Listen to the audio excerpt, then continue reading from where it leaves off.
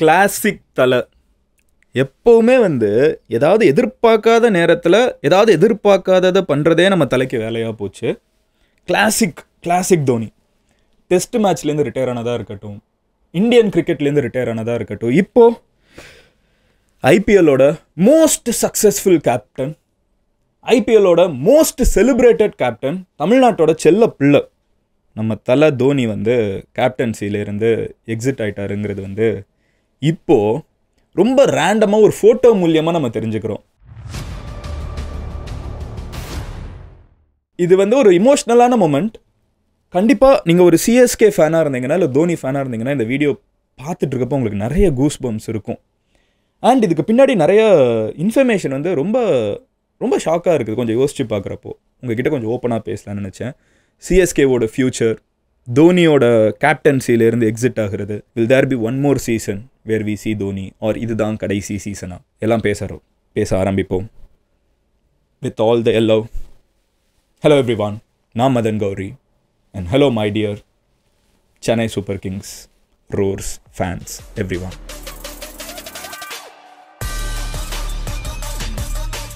தோனி வந்து ஒரு கேப்டனாக எவ்வளவு முக்கியமான பர்சன்கிறத வந்து நான் உங்ககிட்ட ரொம்ப சிம்பிளாக ஒரு ஸ்டாட்லேருந்து சொல்லிடலாம். இதுவரைக்கும் சென்னை சூப்பர் கிங்ஸ் வந்து ஐபிஎல்ல 226 மேட்சஸ் விளாண்டுருக்காங்க. இதில் தோனி வந்து மொத்த ஸ்குவாட்லேயே இல்லாதது, அதாவது மொத்த ஸ்குவாடுன்னு அனௌன்ஸ் பண்ணுவாங்களா, அதில் இல்லாத மேட்ச் எத்தனைன்னு பார்த்தீங்கன்னா 0. தோனி வந்து 226 மேட்சஸ்க்குமே அந்த வென்யூவில் ஏதோ ஒரு இடத்துல இருந்திருக்காரு. 1-2 இன்சிடென்ட்ஸில் வந்து உடம்பு சரியில்லாமல் போனதுனால இல்லை அடிப்பட்டதுனால வந்து he has not been part of the playing 11. But other than those very little numbers யோசிச்சு பாருங்க, 226 மேட்ச்சில் ஆல்மோஸ்ட் 220 மேட்சுக்கு வந்து தோனி விளாண்டுருக்காரு. இதை விட ஒரு மனுஷன் எப்படி ஒரு ஒரு ஒரு டீமுக்கு கமிட்மெண்ட் கொடுக்க முடியும்னே தெரியல. எல்லாருக்குமே வந்து இந்த குழந்தைங்க, ஃபேமிலி, பர்சனல் லைஃப் எல்லாமே எல்லாருக்குமே இருக்கும். அப்படி இருந்துச்சுன்னா மோஸ்ட்டாக அவங்க பார்த்துட்டு இருக்கிற வேலையை விட்டுட்டு அப்படி ஒரு விஷயம் போவாங்க. கண்டிப்பாக தோனிக்கும் இருந்திருக்கும். ஆனால் அந்த மனுஷன் அதெல்லாம் எங்கேயுமே வாழ்க்கையில் வச்ச மாதிரியே தெரியலை. நான் சில ஸ்டாட்ஸ் உங்ககிட்ட சொல்கிறேன். தோனி ஹேஸ் ரிட்டையர்ட் அப்படிங்கிற ஒரு ஸ்டேட்மெண்ட் வந்து போன வருஷம் வருமா நம்ம எல்லாருமே பயந்துட்டு இருந்தோம். இன்ஃபேக்ட் நான் வந்து கண்ணு முன்னாடி பார்த்துட்டு இருந்தேன் சிஎஸ்கே ஃபைனல் மேட்ச் குஜராத் டைட்டன்ஸோட. அந்த உங்களுக்கு தெரியும், நான் பால் கரெக்டாக இங்கே வரும்னு நினச்சேன். கரெக்டாக பால் வந்துச்சு, நம்ம ஜெயித்தோம். தோனி வந்து ஒரு சென் ஸ்டேட்லேருந்து எந்திரிச்சு போய் ஜடேஜாவை கட்டி பிடிச்சாரு. அண்ட் நான் கிளம்பல ஸ்டேடியமை விட்டு. நான் மட்டும் இல்லை, ஸ்டேடியமில் இருக்க எல்லா சிஎஸ்கே ஃபேன்ஸும் அங்கேயே நின்றுட்டு இருந்தாங்க. ஏன் தெரியுமா? அந்த அடுத்த ஈவெண்ட் நடக்கும்ல, அந்த ஈவெண்ட்டுக்காக. மோஸ்ட்டாக அவ்வளோ பெரிய ஸ்டேடியமில் எல்லாருமே உடனே கிளம்பிடணும்னு நினைப்பாங்க.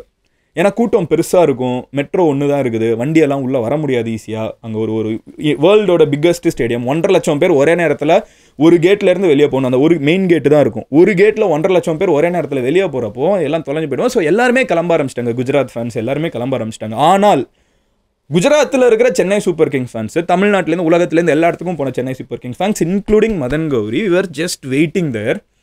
பிகாஸ் மனசுக்குள்ளே ஏதோ ஒன்று சொல்லிச்சு, தோனி வந்து நான் இதுலேருந்து கிளம்புறேன்ப்பா, தேங்க்ஸ் ஃபார் எவ்ரி திங்னு சொல்லுவாருன்னு ஒரு எதிர்பார்ப்பு இருந்துச்சு. அவருக்கும் மைக்கு கொடுக்கப்பட்டுச்சு. அவர் வந்து என்ன சொன்னார்னா, பர்ஃபெக்டாக இருக்குது இத்தனை வருஷம் சிஎஸ்கேன்னு ஒரு டீமு. சிஎஸ்கேக்குள்ளே அவர் வந்ததே ஒரு பயங்கரமான ஸ்டோரி. எனக்கு நல்லா ஞாபகம் இருக்குது. ஸ்டார் பிளேயர்ஸ் வந்து சிட்டிக்கு அசைன் பண்ணியிருந்தாங்க. சென்னை என்னன்னாலும் சச்சின் வந்து மும்பைக்கு, ராகுல் டிராவிட் வந்து என்னன்னாலும் பெங்களூருக்குது, அனில் கும்ப்ளே வந்து என்னன்னாலும் ஹைதராபாத்துக்கு, ஷேவாக் வந்து டெல்லிக்கு. இந்த மாதிரி ஸ்டார் பிளேயர்ஸ் வந்து ஒரு ஊருக்கு வந்து அசைன் பண்ணியிருந்தாங்க. சென்னைக்கு வந்து அப்படி ஒரு ஸ்டார் பிளேயரே கிடையாது. ஆக்ஷனில் நம்ம தோனி எடுத்தோம். தோனி தான் எங்களோட ஸ்டார்னு வந்து சீக்கா வந்து பேசினது எனக்கு இன்னும் ஞாபகம் இருக்குது. ஸோ இந்த லோகோ கூட கான்டெஸ்டெல்லாம் போட்டுருங்க. எல்லாம் சைல்ட்ஹுட் மெமரிஸ். தோனியை பார்த்து தான் வளர்ந்தது. கரெக்டாக நான் 10th or 11th படிக்கிறப்போ தான் ஐபிஎல் ஆரம்பிச்சிச்சு. ஸோ அப்போலேருந்தே நான் வந்து அவ்வளோ பெரிய ஒரு ப்ராப்பர் ஸ்கூல் ஏஜ் மெமரி இருக்குது, காலேஜ் மெமரி இருக்குது, இப்போது அடல்ட் மெமரி இருக்குது. எல்லாமே வந்து தோனியோட சிஎஸ்கேவோட இருக்குது.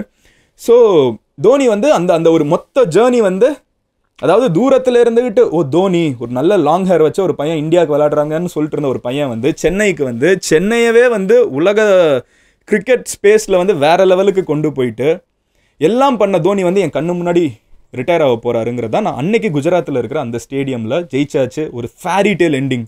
இதை விட அந்த மனுஷனுக்கு எப்படி ஒரு எண்டிங் இருக்க முடியும்னு நினைக்கிற மாதிரி ஒரு மொமெண்ட்டாக தான் இருந்துச்சு. 42 வயசு ஆயிடுச்சு, ஓகே ரிட்டையர் ஆக போகிறாருன்னு நினைக்கிறப்ப அவர் சொன்னது, அதுதான் ஈஸியான விஷயம், எல்லாமே பர்ஃபெக்டாக இருக்குது. ஆனால் நீங்கள் கொடுத்த அன்பு இருக்குல்ல, நீங்கள் காமிக்கிற லவ் இருக்குல்ல, நான் இந்தியாவில் எங்கே போனேனாலும் நீங்கள் கொடுக்குற அன்பு இருக்குல்ல, அது வந்து என்னை விட மாட்டேங்குது. இன்னும் ஒரு வருஷம் நான் ஃபுல்லாக ரெடி ஆகி 43 வயசு, இந்த பாதி சீசனில் 43 வயசு ஆகிடும். 43 வயசில் உங்களுக்கு இன்னும் ஒரு சீசன் என்னால் விளையாட முடியுமான்னு என் உடம்ப நானே சேலஞ்ச் பண்ணி நான் புஷ் பண்ண போகிறேன்னு சொல்லிட்டு தலை அங்கேருந்து கிளம்புனாரு. You won't believe the roar the whole stadium had. எனக்கெல்லாம் வந்து அதை பார்த்துட்டு இருக்கப்போ ஒரு மாதிரி, யாரா இந்த மனுஷன் எப்படி இவ்வளோ ஃபோக்கஸ்டாக, இவ்வளோ ஒரு தேங்க்ஸ் வந்து ஒரு மக்களுக்கு இதை விட எப்படி சொல்ல முடியும்? ஏன்னா அதான் ஈஸி. அவர் சம்பாதிக்கிறதுக்கு ஒன்றும் பெருசாக இல்லைங்க. உண்மையில் நீங்கள் யோசிச்சு பாருங்களேன், 100 கோடி ரூபாய்க்கு மேலே ஒருத்தன் காசு வச்சுட்டு என்ன பண்ண போகிறோம்? இது பணத்தை பற்றின விஷயம் கிடையாது. அவருக்கு பணம் தான் முக்கியம். அதனால ஒரு சீசன் விளையாடுறதுனா அவர் இன்ஸ்டாகிராமை மானிட்டைஸ் பண்ணி எவ்வளோவா காசு சம்பாதிக்கலாம் ஐபிஎல் விட. சிஎஸ்கே அவர் ப்ரொஃபைல் வந்து சொல்கிறேன்னு தப்பாக நினச்சிக்காதீங்க. நம்ம ஊரில் ஒரு அண்ணன் வந்து ரொம்ப ரேண்டமாக இன்ஸ்டாகிராம் யூஸ் பண்ணுவார்ல, அவர் ப்ரொஃபைல் மாதிரி தான் இருக்குது. லிட்டலாக ஒரு விவசாயி வந்து எப்படி ப்ரொஃபைல் வச்சிருப்பாங்களோ அப்படி தான் ஒரு இன்ஸ்டாகிராம் ப்ரொஃபைல் இருக்குது. பெருசாக அதில் வந்து மானிட்டைஸ்லாம் பண்ணுறது கிடையாது. ஒரு மாதிரி அது it's not about the money, it's about challenging himself and இந்த லவ்வுக்கு திருப்பி கொடுக்கணும்னு நினச்சி ஒரு சீசன் விளையாட போகிறேன்னு சொன்னார். ஆனால் அப்போ புரியலை, விளையாட போகிறேன்னு மட்டும்தான் சொன்னார், ஹெட் பண்ணுவேன்னு சொல்லலை. விச் மீன்ஸ் அவர் கேப்டனாக இருப்பேன்னு நாங்கள் எந்த அஷூரன்ஸும் கொடுக்கல. சொன்ன வார்த்தையை காப்பாற்றுற மாதிரி இந்த சீசனுக்கு ஆள் ரெடியாகி வந்துட்டார். இந்த லாஸ்ட் 365 நாள் வந்து அவர் எவ்வளோ ரிகரஸ் ட்ரைனிங்கில் இருந்தால் மறுபடியும் ஒரு ஐபிஎல் இருக்கிறதுலே ஹையஸ்ட் ஆர்டர் ஆஃப் ஃபிட்னஸ் இருக்க வேண்டிய ஒரு ஸ்டேஜ், அதுக்கு வந்து இருக்கிறதே வந்து ரொம்ப சேலஞ்சான விஷயம். 42 வயசில் ஆல்மோஸ்ட் 43, பாதி சீசனில் 43, 43 வயசில் ஒருத்தர் வந்து நான் மறுபடியும் ஐபிஎல் விளையாடுவேன்னு சொல்கிறதே வந்து ஒரு கெத்தான ஸ்டேட்மெண்ட்டு. வந்து நிற்க போகிறாரு. ஆனால் அவர் கேப்டனாக இல்லைங்கிறது வந்து ரொம்ப சிம்பிளாக எப்படி வெளியே வந்துச்சுன்னு பார்த்தீங்கன்னா, எனக்கு ஐபிஎல் கேப்டன்ஸ் இருக்காங்கல்ல, அவங்களோட ஒரு ஃபோட்டோ ஷூட் லீலா பேலஸ் சென்னையிலேருந்து தான் நினைக்கிறேன். பேக்ரவுண்ட் பார்த்தா அப்படி தான் இருக்குது. எல்லா பிளேயர்ஸுமே இருக்காங்க, அதில் தோனி மட்டும் காணோம். என்னடா தோனியை காணோன்னு தேடிட்டே இருக்கிறப்ப பார்த்தா எல்லோ ஜெர்சியில் ருத்துராஜ் இருக்காரு. ஏய் Ruturaj, what a sudden surprise அப்படிங்கிற மாதிரி தான் இருக்குது. ருத்துராஜும் சொல்லியிருப்பாருன்னு நினைக்கிறேன், sudden surprise for me also. அவருமே எதிர்பார்த்துருக்க மாட்டார். எனக்கு தெரிஞ்சு மோஸ்ட்டாக தலை முந்தின நாள் கூப்பிட்டு இனிமேல் நீ தான் கேப்டன் பொறுப்பை பிடிச்சிருப்பாரு, அஸ் த சேம் தலை ஸ்டைல்.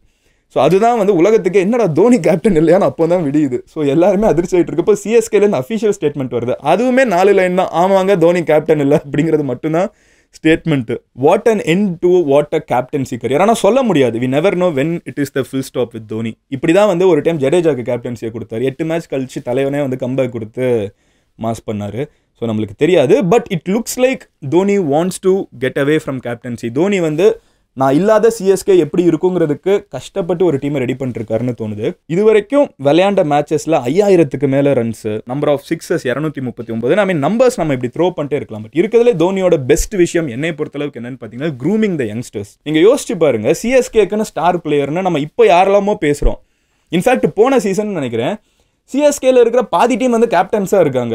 ஸோ அந்த அளவுக்கு வந்து ஒரு லீடர்ஷிப்பாக ஒவ்வொருத்தங்களையும் பில்டு பண்ண தோனி வந்து ஒரு சின்ன இன்சிடென்ட் கூட சொல்கிறேன். I think it was a match, சேனாதிபதி அப்படின்னு நினைக்கிறேன்.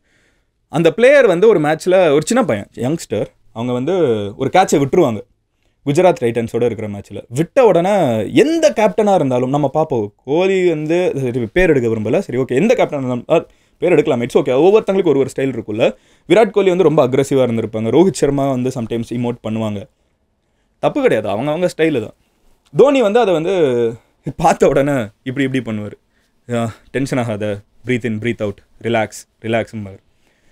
அடுத்த பால் அது ஒரு பையனுக்கு எப்படி இருக்குன்னு யோசிச்சு பாருங்களேன். உலகமே பார்த்துட்டு இருக்குது, ஒரு சின்ன பையன் ஐபிஎல் மேட்ச் விளையாண்டுட்டு இருக்கான், வீட்டில் இருக்கிற அப்பா அம்மா சொந்தக்காரங்க எல்லாரும் ப்ரௌடாக பார்த்துட்டு இருப்பாங்க, உலகமே பார்த்துட்டு இருக்குது. வந்த கேட்சை விட்டான், அதுவும் ஆல்மோஸ்ட் மேட்ச் முடிகிற நேரத்தில் 17th ஓவரில். எவ்வளோ டென்ஷன் இருக்கும். அந்த பையனை வந்து திட்டியிருந்தான் கண்டிப்பாக அவன் வந்து ஃபால்டர் ஆகிருப்பான். அந்த மேட்ச்சில் வந்து ஆப்போசிட் டீம் வந்து அவனை வச்சே டார்கெட் பண்ணி பயங்கரமாக ஸ்கோர் பண்ணியிருப்பாங்க. இப்போ என்ன அவங்களுக்கு தெரியும் அவன் டென்ஷனாக இருக்கான், பாலை வேற விட்டான்னு, கண்டிப்பாக அவன்கிட்ட பால் நிறைய போக வாய்ப்பு இருக்குது. அவனை காம் டவுன் பண்ணி விட்டது, அடுத்த பால் மறுபடியும் அவனுக்கே வருது எதிர்பார்த்த மாதிரி. ஏன்னா இப்போ அங்கே பேட்ஸ்மேனுக்கு தெரியும், ஓகே இவன் டென்ஷனாக இருக்கான், இவன் ஈஸியாக விட்டுருவான்னு அவனுக்கே மறுபடியும் அடிக்கிறாங்க. இந்த தடவை கேட்ச் கிடையாது, பால் வருது, வர்ற வேகத்தில் மறுபடியும் வேகமாக த்ரோ பண்ணுறாங்க, run out. It's a direct hit, நடுவில் யாருமே இன்வால்வ் ஆகலை. What an incident. இது வந்து சேனாதிபதி கண்டிப்பாக kudos for what he did. But அதுக்கு பின்னாடி ஒரு கேப்டனோட இன்ஃப்ளூயன்ஸ் இருக்குங்கிறது எவ்வளோ பயங்கரமாக இருக்குது. அது ஒரு இன்சிடென்ட் தான். ருத்துராஜ் விளையாண்ட மொதல் மேட்ச்சில் அவுட்டு 0க்கு, ஆனால் இன்றைக்கி ருத்துராஜ் தான் கேப்டன். பத்திரானாவோட அக்கா சொல்கிறாங்க, தோனி வந்து எங்ககிட்ட சொல்லிட்டாரு, நான் பார்த்துக்கிறேன் உங்கள் பையனை, கவலைப்படாதீங்கன்னு சொல்லி அவரை வந்து அவங்க பையனை வந்து ஒரு குடும்பம் மாதிரி பார்த்துக்கிறாருன்னு சொல்லிட்டு போகிறாங்க. இன்றைக்கு வரைக்கும் சிஎஸ்கே ப்ரொடியூஸ் பண்ண யங்ஸ்டர்ஸ் எத்தனை பேர்? சிஎஸ்கேங்கிற ஒரு டீமில் எவ்வளோ யங்ஸ்டர்ஸ் வந்து நின்று விளையாண்டுட்டு இருக்காங்க. இங்கே விளையாண்ட எத்தனை பிளேயர்ஸ் இந்தியாவில் மட்டும் இல்லை, நீங்கள் இன்டர்நேஷ்னலாக பார்த்தீங்கன்னா எத்தனை பேர் கேப்டன்ஸாக மாறி இருக்காங்க. CSK is a bunch of date ஆர்மின்னு சொன்னதுலேருந்து it is an army of கேப்டன்ஸுங்கிறத மாற்றி வச்ச தோனி வந்து தலைமையில் இருந்துக்கிட்டு இப்போ கிளம்பி போகிறாருங்கிறது ஒரு சிஎஸ்கே ஃபேனுக்கு ஒரு இமோஷனலான மொமெண்ட் தான். It is the same for me, just like you. இந்த சீசன் தோனி விளையாடக்கூடிய கடைசி சீசனாக இருக்குமா அப்படிங்கிற கேள்வி எல்லார் மனசுக்குள்ளேயும் ஓடிட்டு இருக்குது. எனக்கும் அதுதான் ஓடிட்டு இருக்குது. ஆனால் தோனி சொல்கிற ஒரு விஷயத்த சொல்லி நான் முடிக்கணும்னு நினைக்கிறேன். To not look at the outcome, look at the process. So இந்த மேட்ச் தோனி விளையாடுறாரா, சந்தோஷமாக அதை பார்த்து என்ஜாய் பண்ணுவோம். அண்ட் லாஸ்ட் முக்கியமான விஷயம் என்னென்னு பார்த்தீங்கன்னா, தோனி வந்து இதிலேருந்து கிளம்பிட்டார்னா எனக்கு ஐபிஎல்லே இன்ட்ரெஸ்ட் போயிடுச்சுன்னு சொல்லக்கூடிய நிறைய பேரில் நானும் ஒருத்தனாக இருப்பேன். அது எனக்கு தெரியும், எனக்கு இப்போவே தெரியும். ஆனால் அவ்வளோ பெரிய தோனி கண்ணி தான். ஆமாம், அது வந்து ட்விட்டரில் வந்து நிறைய பேர் இந்த ஆர்சிபி ஃபேன்ஸு, அப்புறம் வந்து எம்ஐ ஃபேன்ஸு, வேறு யார் இந்த மாதிரி வந்து கலாய்ப்பாங்க. சும்மா தோனிக்கு சொம்பு தூக்குறேன்னு. பரவாயில்ல, இருக்கட்டும். எனக்கு தோனி அவ்வளோ பிடிக்கும், நான் தான் ஒத்துக்கிறேன்ல, இதில் ஒன்றும் பெருசாக மறைக்கிறதுக்கெல்லாம் இல்லை. ஸோ அவ்வளோ பிடிச்ச தோனி வந்து இதுக்கப்புறம் என்ன பண்ண போகிறாருங்கிற கேள்வி அப்படிங்கிறது வந்து எனக்கு ரொம்ப ஸ்ட்ராங்காக மனசுக்குள்ளே இருக்குது. ஸோ நீங்கள் ஐபிஎல்ங்கிறதுல வந்து இவர் எப்போ முடிப்பாருன்னு நம்மளுக்கு தெரியாது, அவர்கிட்டே விட்டுரும், அவர் தேவையில்லாமல் நமக்கு தொல்லை பண்ணிருக்க வேணாம். பட் ஆஃப்டர் கிரிக்கெட் கண்டிப்பாக ஒரு நாள் இது முடிவுக்கு வரும். அதான் இயற்கையோட நீதி. கரெக்டாக அவருக்கே தெரியுதானால கேப்டன்சியில் கொஞ்சம் வருஷமாக மாற்றி விட்றாரு. கிரிக்கெட்டுக்கு அப்புறம் தோனி என்ன பண்ணுவாருன்னு நினைக்கிறீங்க, என்ன பண்ணணும்னு நினைக்கிறீங்க? கண்டிப்பாக விவசாயம் பண்ணுவார், அது எனக்கு டவுட்டே கிடையாது. ஆனால் அதை தாண்டி மறுபடியும் பப்ளிக் லைஃப்குள்ளே வருவாரா, பாலிடிக்ஸ், அதுக்கெல்லாம் வாய்ப்பு இருக்கா? நீங்கள் என்ன நினைக்கிறீங்க கமெண்ட்டில் சொல்லுங்கள். இந்த உலகத்திலே புரியாத புதிர்களில் இந்த குணா கேவுக்கு அடுத்து தோனியோட மனசு தான். எப்போ என்ன பண்ணுவார்னு தெரியாது. ஆனால் அவரோட மனசை புரிஞ்சுக்கிற அளவுக்கு நீங்கள் யாராவது இருப்பீங்களா இல்லையான்னு இன்னைக்கு கமெண்ட் செக்ஷனில் தெரிஞ்சிடும். Will Dhoni ever enter politics? Because the whole country, ஒரு major section of the country is made about him. இல்லை செகண்ட் தாட்ஸே கிடையாது. ஸோ நீங்கள் என்ன நினைக்கிறீங்க? Will there be a time when Dhoni enters politics R not? அதை கமெண்ட்டில் சொல்லுங்கள். அண்ட் இந்த சீசன் தோனி கிட்டேருந்து நீங்கள் என்ன எக்ஸ்பெக்ட் பண்ணுறீங்க கமெண்ட்டில் சொல்லுங்கள். உங்கள் ஃப்ரெண்ட்ஸ் யாராவது பெரிய தோனி ஃபேன் ஒரு சிஎஸ்கே ஃபேன் இருந்தாங்கன்னா அவங்ககிட்ட இந்த வீடியோ ஷேர் பண்ணுங்கள். கண்டிப்பாக பார்த்து முடிக்கிறப்ப உங்களுக்கு ஏகப்பட்ட கூஸ் பம்ப்ஸ் இருக்கும். உங்களுக்கும் 4 எல்லோ ஹாட் அனுப்பிச்சு விடுவாங்க. Love you all, take care, bye, cheers Chennai super Kings, all the best for this season.